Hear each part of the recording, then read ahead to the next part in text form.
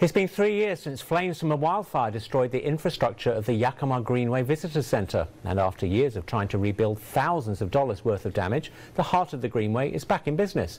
Reporter Khirstia Sheffield joins the celebration of the new visitor center and learns how it will be better serve the Yakima community. 3, 2, 1.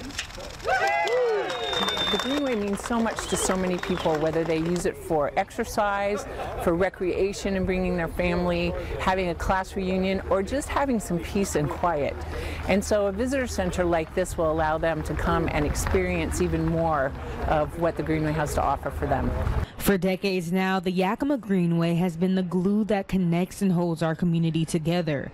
But in 2020, when a blaze damaged the Greenway playground, along with 2 other buildings, including the visitor center, that accessibility to the miles of trail inevitably changed. And today, community leaders are celebrating that change as a pathway to a new future for the Greenway. We're really working hard to put a lot of history about the Greenway and the Yakima River in this building.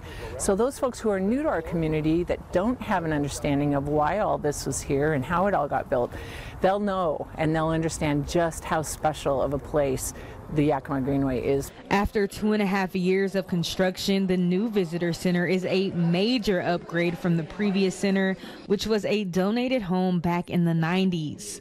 It was a very generous gift and served its purpose really well in providing a space where people could come and register for events and that type of thing.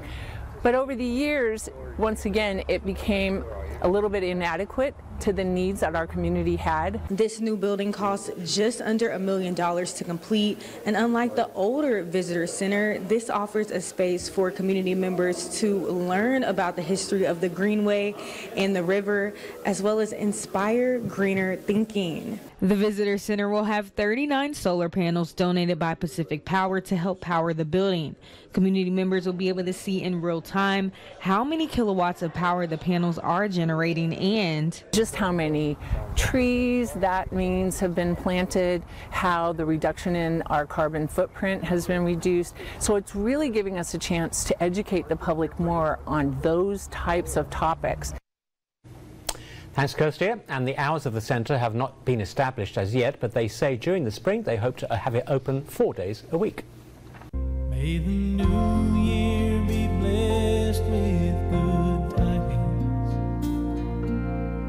Till the next time I see you again. If we must say goodbye, let the spirit